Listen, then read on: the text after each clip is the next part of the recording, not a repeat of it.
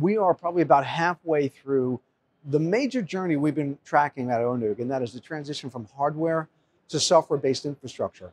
That really talks to about how the industry is transforming itself, right? So that's a transition from Capex to Opex. It's also a transition from managing and building infrastructure with things that you own to things that you don't own, but you're still responsible for it.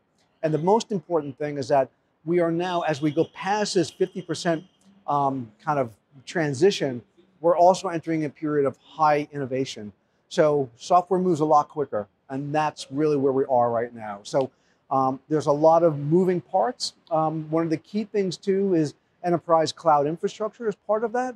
And that's where we see the rise of both network and security teams that are taking over that infrastructure in order for them to basically get a handle on the operationalizing of this cloud infrastructure. So I think that's kind of where we are. What we're trying to do at ONUG is provide tools, also knowledge, know-how, best practices, so those teams can be successful, so that their corporations can be better digital brands in the future.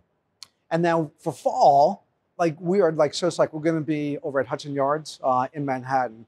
Great facility. And the focus there is really going to be around optimization and also assessment of cloud journeys, and also the rise of the network and the security teams to take over this responsibility so the developers can develop faster.